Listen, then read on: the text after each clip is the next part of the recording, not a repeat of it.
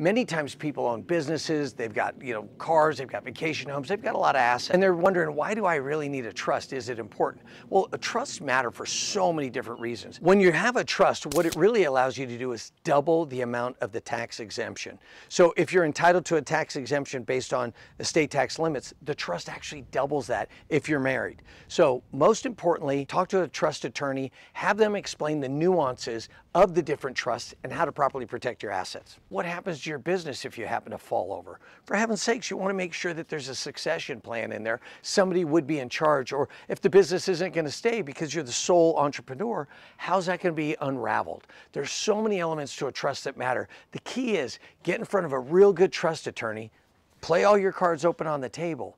More importantly, they'll be able to tell you what type of trust, because there's quite a few different types of trust. But in either way, you want to make sure that the right shoe is on the right foot and you have the right trust for your particular needs.